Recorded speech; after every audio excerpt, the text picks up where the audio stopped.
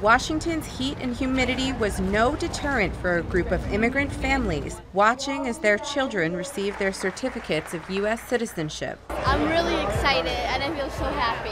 12-year-old Sara from Colombia is one of 25 children honored at today's ceremony. Her mother, Ana Maria, looked on proudly from the front row. We are so happy for this opportunity. It was so special because it's a different place.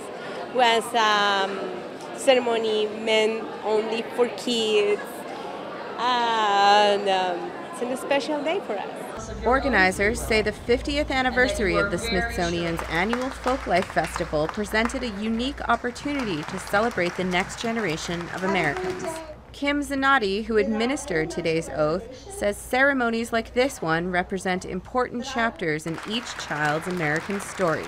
Now they have all the privileges that an American-born citizen like myself may take for granted. They can vote, they can totally participate in our democratic republic, they can hold political office, they can serve on a jury, they can get a United States passport, making it easy for them to travel back to their country or to any other country around the world. So it really is the start of their American journey.